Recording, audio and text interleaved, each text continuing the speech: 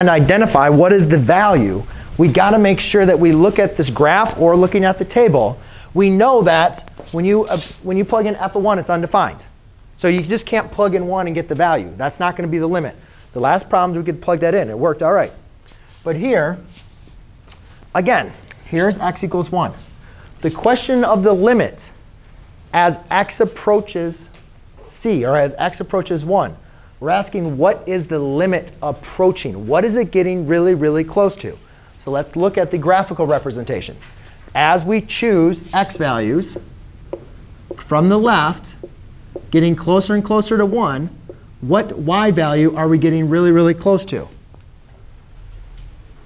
What is that y value? It was 3, right? And then as we choose x values from the right, getting really, really close to when x equals 1, the y value, or the output of the function, is getting really, really close to 3. And you guys can see this in the table. As we choose points to the left, right? And we could have done different points, but as we keep on going to left, it's getting really, really close to 3. And if you were to plug in 0.9999999, it's going to almost be 3, right?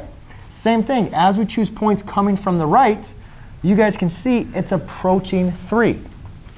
So even though at 1 it's undefined, that's not what limits are asking. Is the function defined or not?